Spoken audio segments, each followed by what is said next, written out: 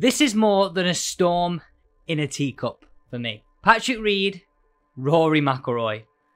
This is getting juicy, right? Guys, before we get into the debate on this, please do get involved on the conversation that we're having. Who is in the right? Who is in the wrong? Rory or Patrick Reed? Get down in that comments. I'd love to have a bit of back and forth on this down in the comments as this video goes up. Also, if you are brand new, thank you so much for support. Please do hit the subscribe button. We post up to 5 times a week on this channel, so yeah, hit the subscribe button. Okay, so let's talk all you need to know, Rory McIlroy and Patrick Reed. Now, there is a little bit more background to me that meets the eye on this, but we'll get into that after this story. So, let's set the scene. We're in Dubai, the second Rolex event of the year, big money event.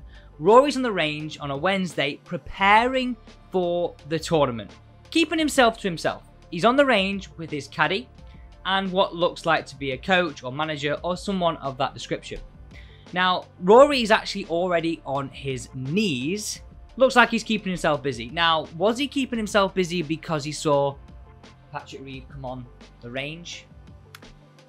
I'm going to say that probably was the case. Come on. So anyway, Patrick Reed walks onto the range and makes an effort to go over to Rory and his team, to which Rory's caddy shakes his hand. Now, at this point, we can see that Patrick Reed makes an attempt to say something to Rory. Rory straight up blanks him. Reed's calling it child's play. Anyway, he straight up blanks him. So Reed walks away, throws a tee down towards him, and everybody in the whole golfing world has seen this tee fly, apart from Rory. Come on, mate. You 100% saw this tee land down towards his feet. Now, who do we think's in the wrong? Should Rory engage? Should he have not?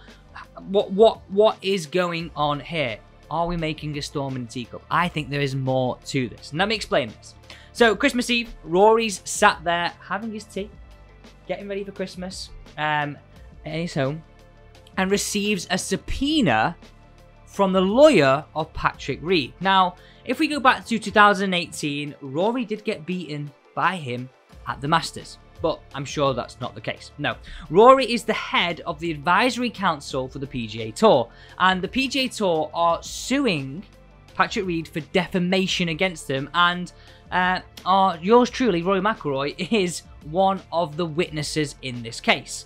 So, I definitely think there is a little bit of needle between these. Yes, they've had some very good battles over the years on the golf course. But up until this point, have probably been pretty good friends, in inverted commas, but it comes down to this.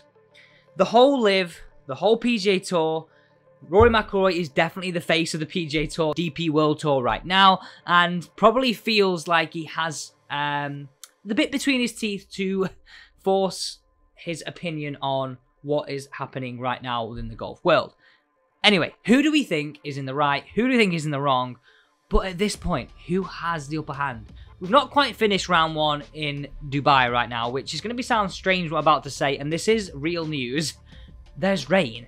Rain stopped play this morning, so they started late. But through 16 holes, Patrick Reed is -4. 2 shots ahead of Rory, who has only played 14 holes, but nevertheless, who is going to have the upper hand at the end of round 1, and who is going to have bragging rights at the end of this tournament? So, that is all you need to know. If you did enjoy this video, please do hit the subscribe button.